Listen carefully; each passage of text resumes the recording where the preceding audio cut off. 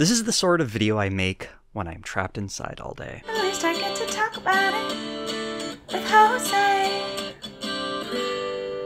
As I speak, we're in the midst of a global pandemic where everyone is trying to quarantine themselves away from the infectious world around them. While I'm not going to present myself as someone nearly knowledgeable enough to speak as an authority on how society should be handling this moment, I want to talk about how some even less qualified people are using it to spread their fascist propaganda.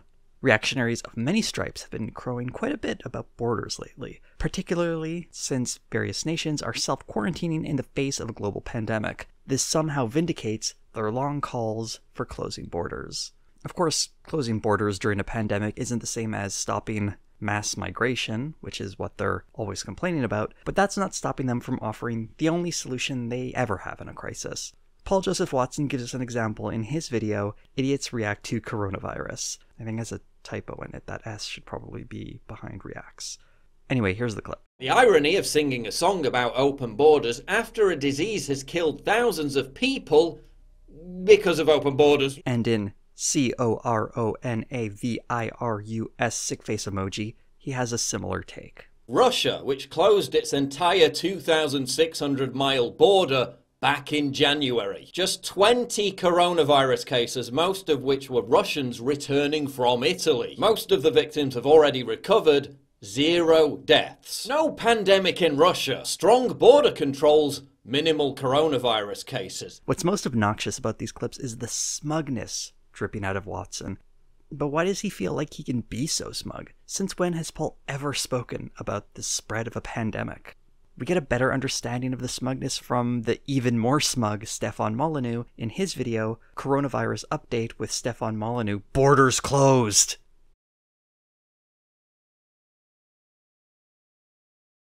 I guess the world leaders have given up on the mainstream media and now they're listening to alternative media.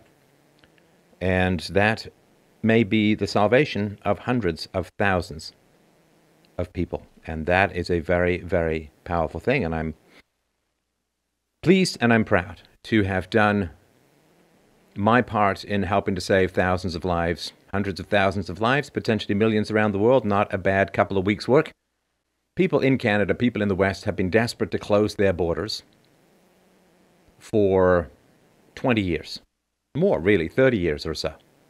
And it's here we understand what the project really looks like. The pandemic is being used to foment the same anti-immigrant sentiment these folks have always been using. They want us to pair the feeling of safety you might get with temporary border closures with closing borders to immigration. Here's some telling anecdotes Paul Joseph Watson uses in his social distancing hand emoji video. Mark D. Levine, chair of New York City Council Health Committee, lauded how huge crowds gathering in New York City's Chinatown was a powerful show of defiance of the coronavirus scare, tweeting 4 images of large groups of people gathered to celebrate the occasion. Most of the attendees were Chinese and some of them had almost certainly recently returned from China. And he conflates the movement of people with social distancing.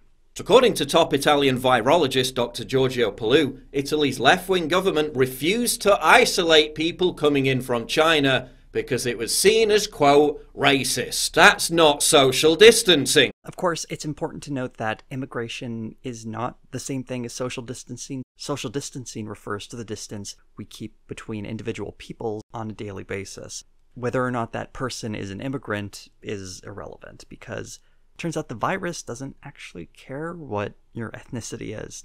Paul Joseph Watson does not want you to notice the misdirection he's using here. He wants you to think of immigrants specifically and especially being carriers of the virus. One thing I'd like to untangle here is that when a nation state closes its borders, that this is an effective way of stopping a pandemic. Even if you're someone who generally likes immigration, you may still be under that impression that keeping infected people out of your country during a global pandemic is a good thing. For instance, Watson and Molyneux both talk about how it's been so effective for Russia, so we should be taking their lead on this. The truth is it's a bit more complicated than that. According to the World Health Organization, closing international borders in the midst of a global pandemic has a limited impact and can possibly do more harm to a nation by limiting trade, particularly for nations that rely on exporting their goods to keep their economy afloat. Various mathematical models suggest that isolation only delays the inevitable spread of a disease, and that other strategies like self-quarantining and stronger healthcare services are more effective. And we can look at the Russia example right now. Watson and Molyneux were talking about how closing down the borders was going to save Russia from this incoming pandemic.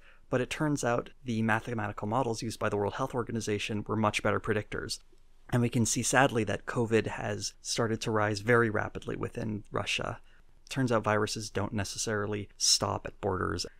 So why do nation-states close their borders? In an article for Foreign Policy, Dr. Mara Pillinger suggests the reason they do this isn't because they're effective on their face, but rather they signal to the population that the government is taking extreme measures to control the situation. And it's understandable that in a time like this, people want to think that their government has things under control.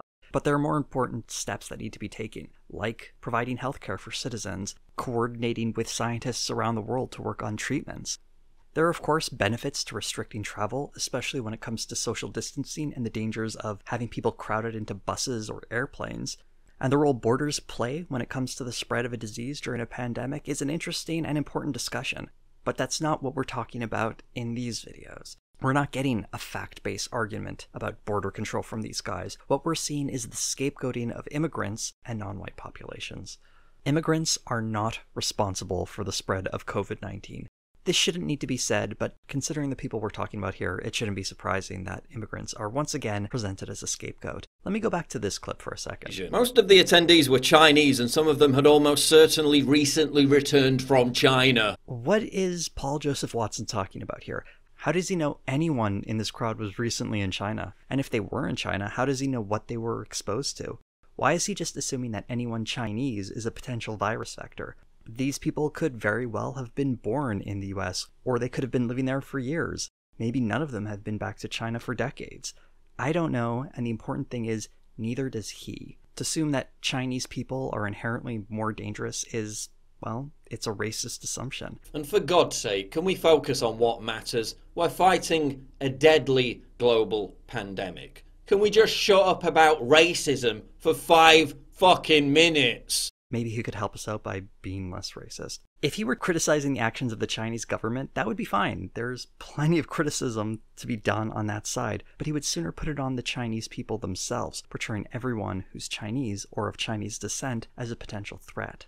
Paul Joseph Watson and Stefan Molyneux are part of a project to demonize people of color. For all the talk you might have heard of Asian immigrants being preferable to immigrants from Africa or the Middle East, the second they think they have a plausible excuse, this minority group is going under the bus just as quickly. This pandemic will be used to justify portraying people of Asian descent as dangerous and disease-ridden, all in an effort to create what every fascist wants, an ethno-state.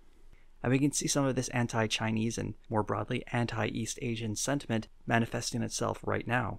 The FBI has warned of a possible surge in hate crimes in the US, and in Canada there have been increased reports of Canadians of Southeast Asian descent facing discrimination. Here are some words from Cynthia Choi, the co-executive director of Chinese for Affirmative Action. We are very, very concerned in the Asian American community that this will have a lasting impact. We have yet to understand the full extent of what it will mean to come out on the other side. We don't think that the anti-Asian sentiment that we're seeing now is going to go away, and we're going to need to address that as a society. And make no mistake, using terms like Chinese virus and the fixation of Chinese people as a threat is part of a long-term game. We've been hearing echoes of this from the exact same commentators for years. Here's another Paul Joseph Watson clip. This is from December of 2019, titled, "Diversity is Our Strength." Now, I haven't quite been able to put my finger on it, but could there be some kind of connection between the relative safety of these countries and the kind of people who live there? But who needs safety when you can have diversity? I know which one I'd choose. Diversity. Who needs actual borders when you can just have internal diversity barriers? It's a simple video with a simple message. There need to be fewer people of color in Europe and North America. Previously, this was largely about Muslim immigrants and refugees, capitalizing on the increase in anti-Muslim sentiment after September 11th, and I think this makes clear what the fascist playbook looks like, because they really only have one go-to move, and that's scapegoating minority groups. One thing you'll note from extremists like Watson and Molyneux is that they're quite ready to criticize politicians on the left, but are far more reluctant to call out politicians on the right.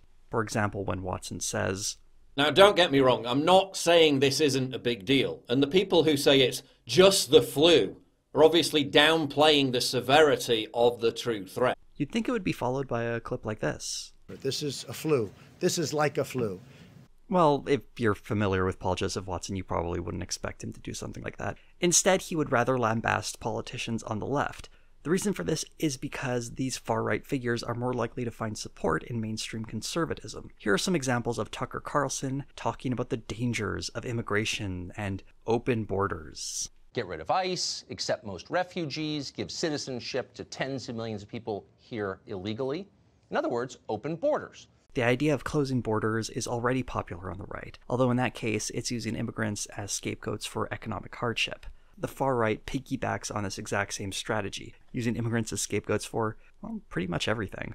Watson and Molyneux are clearly afraid of angering the right-wing audience, but they're still playing them. They're exploiting this crisis, comforting their audience to assure them that their beloved right-wing politicians have no responsibility for their government's poor response, when really, politicians of all stripes have failed to one degree or another. The mission of these two is to target politicians who would be greater obstacles for their far-right agenda. We can see this in some of the rhetoric used by the likes of Watson. Here's an example of how he ties immigration directly to the pandemic and tries to imply his stance is a more authentic vision of conservatism. Say all the big city LA and New York conservatives who are panicking because their favourite lobster restaurants are closing and they can't cook. These are the same conservatives who quietly support mass immigration because they need cheap foreign labour ethnic minorities to prepare all their food. We see this approach to other problems as well. To a fascist, there's no crisis in the world that isn't solvable by demonizing ethnic minorities. We can see that with the slow rise of eco-fascism, where elements of the far right are adopting the rhetoric of environmentalists to spread their fascism. Naomi Klein spoke about this back in September of 2019. I think the only thing scarier than a far-right racist movement that denies the reality of climate change is a far-right racist movement that doesn't deny the reality of climate change, that actually says this is happening, there are going to be many millions of people on the move, and we are going to use this abhorrent ideology that ranks the relative value of human life, that puts white Christians at the top of the hierarchy, that animalizes and otherizes everyone else, as the justification for allowing those people to die. The same global response we need to combat climate change is the same one we need to respond to the pandemic. And some of the rhetoric used about this pandemic is already proving to be quite dangerous and ready for exploitation by fascists, such as comments claiming that humanity is the virus. Now call me a radical if you must, but I am pro-human. That's right, pro-human. And maybe this is just the dreamer in me, but I think humans can live on this planet in a way that doesn't destroy it. What's worse about this rhetoric is that it's not very difficult for a fascist to swoop in and say, yes, humans are the problem, but let's just rephrase that. Not all humans, surely, just the wrong kinds of humans. The ones you perhaps don't want to be living next to. If you're one of those people who thinks humanity is the virus, you might even lean in a little more. Tell me more. And that's the trap fascists use. So we need to be very careful in the strategies we use to fight pandemics and all sorts of other struggles. We can stop a pandemic by working together to limit its spread and ensure that the most vulnerable have access to care. And we can stop climate change by reducing emissions and helping those most harmed by its effects. These are problems that require a number of different approaches and all of us cooperating together. Those of us who would sooner divide us into tribes to war against one another so they can create their little fiefdoms aren't worth listening to. Those are the voices dragging us backwards. Much in the way conservatives only have the one joke about gender they use over and over to attack trans people. Look, here's Ben Shapiro doing a version of it. Good one, Ben. Fascists only have one solution to real-world problems, whether it's income inequality, climate change, terrorism, or a global pandemic. They always blame immigrants, they always blame ethnic minorities, and they always find the most vulnerable groups to scapegoat, because they actually don't care about solving these problems. Their goal is to create an ethno-state, and that starts by getting rid of all the people they consider undesirable. We face a number of problems today, and they require a number of different solutions, and they require us to work together as a global community. We can't stop a pandemic one nation at a time, the same way we can't stop any of these other real challenges we face as a species without working together. Jose, you might be asking, what are these solutions you speak of? When it comes to pandemics, listen to medical professionals rather than pundits and politicians when it comes to your own personal health care. And as for political solutions, demand better access to healthcare. When it comes to relief packages, voice your support for those that help marginalized communities and workers and people uniquely affected by this pandemic. And more importantly, while we're all inside talking to one another from around the world, let's try and realize that we're all in this together. That these movements we want to create are ones that need to be truly global. At the end of the day, we need to be united. Even if we could create our beautiful utopia here in this little patch of land we call Canada, it would mean nothing to me if the rest of the world was suffering and miserable. So this video was a bit of a surprise. I cooked it together pretty quickly. It's something I've been looking at for the last couple of weeks, and I kind of want to just say something quick about it. I'm trying to make shorter videos because I think the long epics, as fun as they are, aren't the only thing people want to see on YouTube. So people like this one might make shorter commentary ones like this in the future. For those of you wondering, where is the sitcom video you spoke of? Wasn't that what you've been working on for the last few months? Yes. Yes, it is. And was. It's still coming. Turns out a complication has arisen. It's going to take a little bit longer to come out than I expected. I hope to have it up for everyone to watch soon. When that will be, I just don't know right now. But if you want to know, as soon as it's up, I highly recommend following me on Twitter, where I will have updates. Or you can also become a patron because they'll be seen it first. They'll also get their names in the credits, just like you see here. And all those, and there's like another theme song download thing. Yeah, that's there too if you join my Patreon.